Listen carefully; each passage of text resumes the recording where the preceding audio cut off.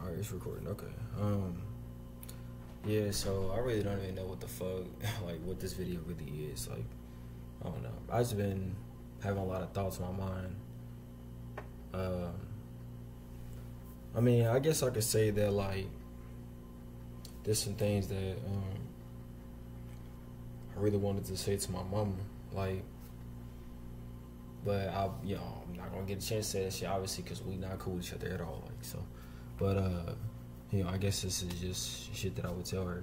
It was cool, whatever. But yeah, what's up, ma? Fucking sorry, it's hard saying this shit. Anyway,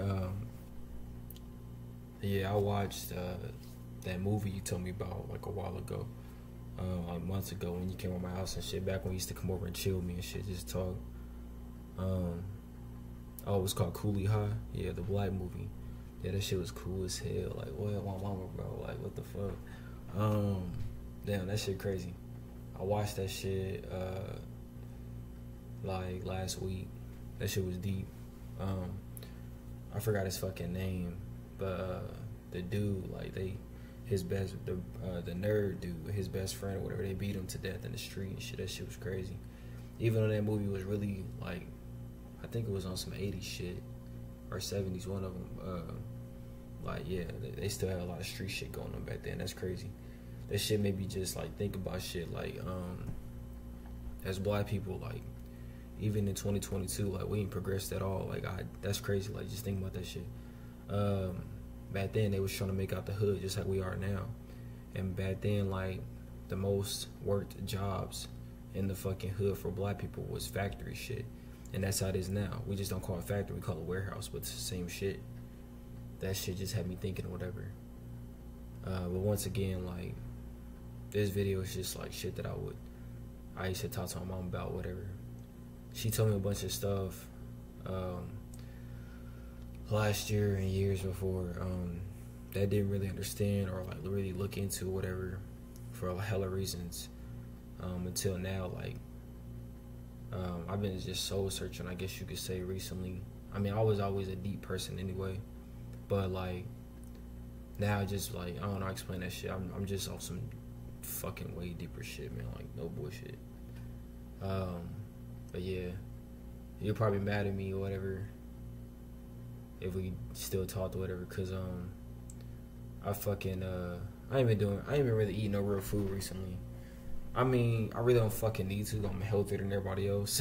Bitch, I'm not even vaccinated and I'm not even catching no fucking COVID and all that pussy ass shit. But anyway, that's not the point. I just been eating a lot of fucking dessert shit. I've been eating a lot of cake and ice cream.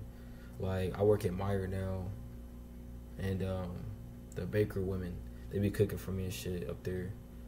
They're like older women or whatever. But I told them, like, cause they be making these cakes, whatever, that's like $5, but they like big as fuck or whatever. But anyway, y'all be buying that shit. I'm not the only nigga that be buying that shit, and so they be cooking for me and shit sometimes when I go up there, like cookies and all that shit. And I told them, I was like, I love everything y'all cook. Like, that shit is so fucking flame. Like, what? So they be buying me all this shit. I would show you the refrigerator and shit, but on the video, but this ain't my house, so I try not to do certain things in here. But yeah, that shit crazy. Like, what? I be eating hella desserts. I be eating cake for like 2 fucking weeks. Fuck, I gotta stop like yawning. But anyway, yeah, like chocolate cake with like sprinkles and shit. It's called like a celebration cake. Motherfuckers thought it was my birthday and shit. Like, nigga, it's my birthday every day, you stupid bitch. Like, but anyway, that's not the point. Like, yeah, bro, I ain't been doing shit. I just been like, I don't know, just I got hella shit in my mind, but these are the light things that are in my head. Like, these are the light fucking moments. Coolie High. I started listening to Erykah Badu. Everything you put me on to when I was a kid and shit. I actually understand that shit fully now.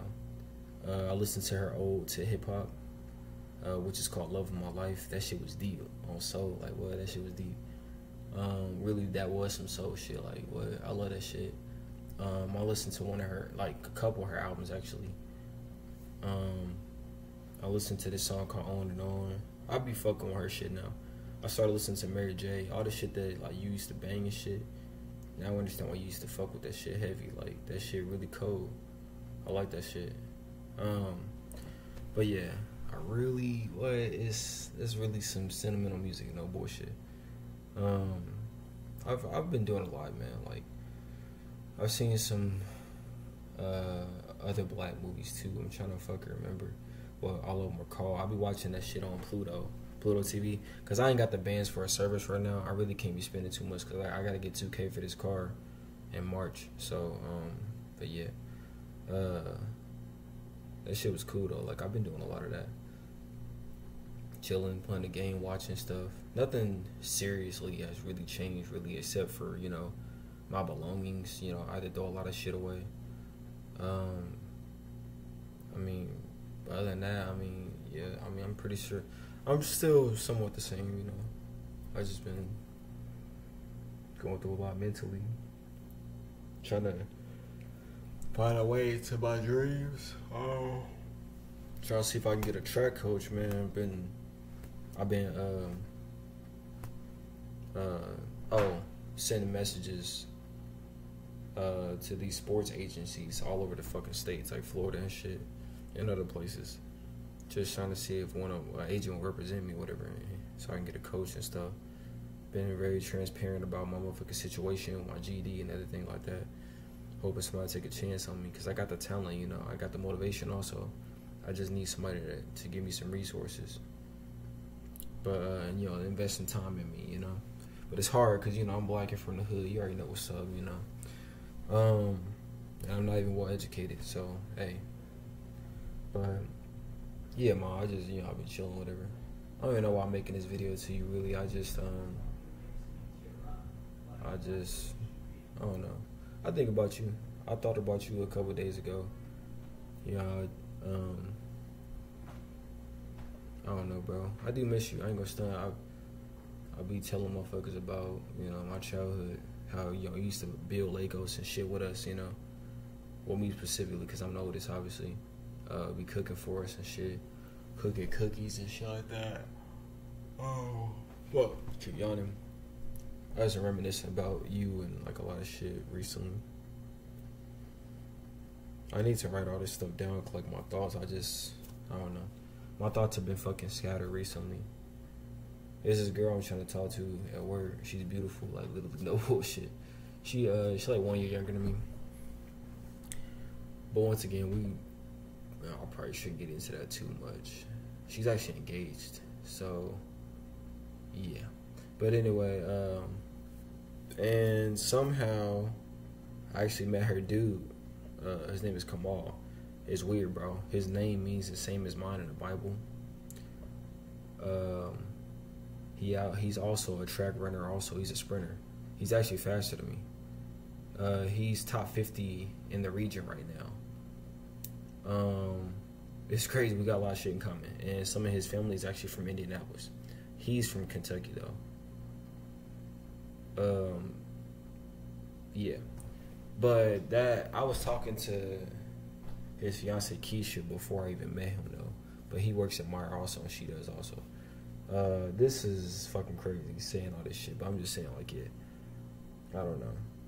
But you know me and females, I'm not trying to fuck her or nothing like that. I just, whatever, you know me. I'm very poetic and shit. I'll be writing shit, probably say something to her, whatever. She get married in May. But I won't be here anyway in this state, so it doesn't matter. I might say, you already know me, because I did give a letter to Brenda, so you already know back when I was fucking with her and shit. I'm not going to give her a letter. I'm going to verbalize that shit, say some poetic shit, about how I feel about her. And then, hopefully I don't get into what her do, but motherfuckers watching, though, look, you already know. But I'm just saying, like, that's, me, like you said, every time you get into a relationship, I get so worried. Like, yeah, you're right. I'm always on some dangerous shit. I wish it wasn't like that, but that's just how it goes sometimes. Like, I don't know. It's just me. Because when I first started working there, my first day there, I put my eyes on her. I was like, who the fuck is that? Like, what? I gotta talk to her. Man, it's crazy. I don't know. I got problems. Alright. It's not just me, though. She talking to me. So, which I'm not saying that makes it better, but I'm just saying, like, yeah. But it's cool. She ain't gonna choose me over him anyway, bro. Come on now. This nigga, they got like 6 years together. They've been together since high school, you know. They got a whole house together and shit. There's no fucking way. I'm just a broke street nigga trying to become a famous athlete. Literally. And I'm homeless right now. So, I don't even got a fucking car, you know, let alone a place to really, like, live. This ain't in my house, and I'm about to be out of here in 2 months. So, there's no fucking way that she would choose me over him, alright? Because, you know, me and Cuz was just talking about that shit. My mama, like, literally. He was like, you don't know. Some nigga at work was saying, you don't know, but I do know, okay? I'm literally just a poor street nigga. That's it, you know. Born and raised in the hood for 25 years, all I know. You know, she a suburban black girl. Beautiful as hell. We ain't even gonna get into that, but I'm just saying, like, yeah, but I'm just saying, yeah, there's no fucking way. But yeah, I think about you often, Ma. Hella music I've been listening to. Like I said, I've been banging Tupac. I'm from the hood, nigga, and you know they say, you know what you always used to say and shit. You either a part of the hood, or you just live in the hood, and I definitely was a part of it. So, you know, I understand what the fuck he be spitting. That shit deep. He put that song out when Thugs Cry. That shit deep. I heard Lil Herb version, Gangsters Cry. That shit was deep too. You know, but like, yeah, that Pac version was crazy. She had me tearing up and shit. A lot of shit he said was just like the way he articulated the motherfucking struggle and shit was fucking deep. It's insanely realistic, like for real. And they say all the motherfucking, you know, black people and shit in the hood ain't educated and shit. We not this and that because we don't got degrees. Like, come on now. I write all the time. Like what? Sorry, I can't even talk right now. I could articulate shit well when I need to, you know. But other than that, I'm gonna talk in slang and do what the fuck I want and curse. That's what the fuck it is. But yeah, I'm just saying, man, I do miss you and shit.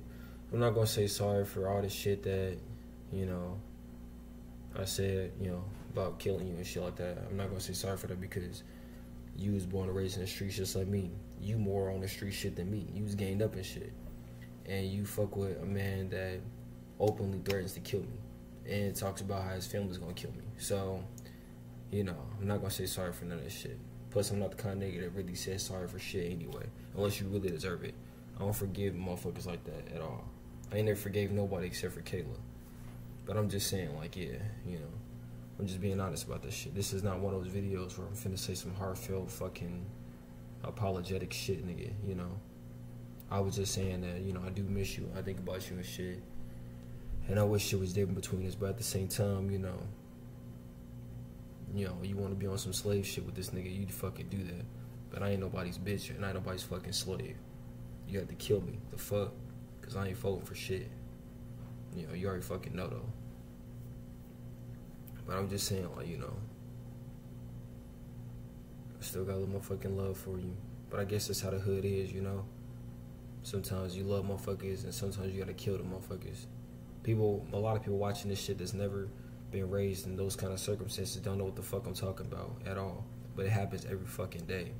The same motherfucker you called a friend or some shit, whether you a fucking female or a guy. The same motherfucker you call a friend be the one to take your motherfucking brother out or your fucking sister or some shit. And you ain't got a choice but to go kill their ass, like literally. Cause ain't no fucking justice out here. Cops don't give a fuck about us. We don't give a fuck about each other. And the world definitely don't want to hear what the fuck you saying because we come from poverty. We come from the bottom of America. They don't give a fuck about your ass at all.